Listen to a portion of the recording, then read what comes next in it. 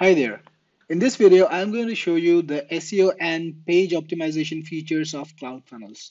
So again, I've got my funnel over here. I'm going to click on edit and I'll be taken to all the pages in the funnel. Again, if I want to add a new page to the funnel, I can just click on new page, give it a name and add it.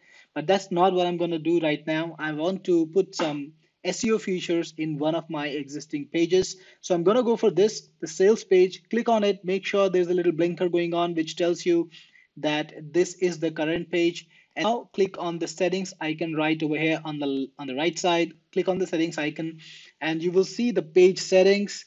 Go to edit SEO data and you will see all the details that you can change inside of the page to make it more SEO optimized. So you can give it a page title. So I'm going to give it something that is relevant to my product.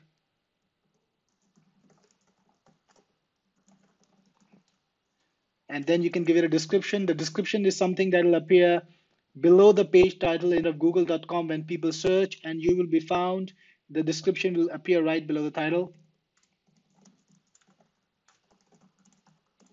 So just type in whatever you want, more features of the product, call to action, put all that information in. If you want to put in any robot information, for example, let's say this is an upsell page and you want to make sure that it's not indexed, then you can use this place to put in robot information. Like you can ask Google not to index it, or if you want to get it indexed for sure, then put in an index message to ask Google to index it.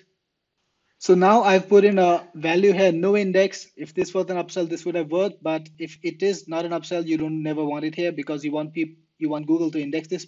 Then you can set a custom icon. You can put an icon on the page and you can just put in a URL to the icon. So I've put a URL to the favicon for this site.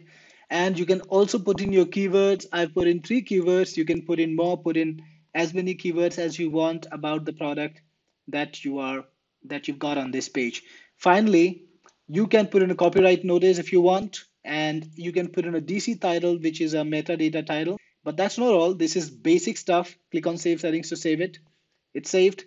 Go back, and we've got something really amazing. Go back to settings, and this time click on Page Settings. Here we've got something that is truly unique to Cloudfunnels, which is create equivalent AMP page. So Cloudfunnels has some special powers. It can create an AMP page of your sales page.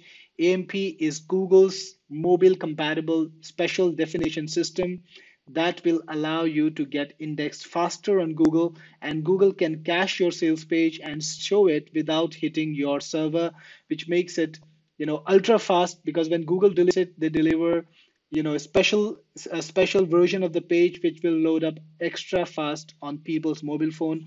And this is something that is only available on Cloudfunnels right now. And you also have page caching. So if you want to increase your page speed, Cloudfunnels has a system to allow caching, and you can turn it on. If you turn AMP on, of course, caching is turned on by default. But if you don't want to use AMP, you can still use caching, and you can have your page delivered at very, very fast speeds, which is again something that Google really, really wants. Page speed is a major function of ranking right now. And if your page is faster, it's going to rank better.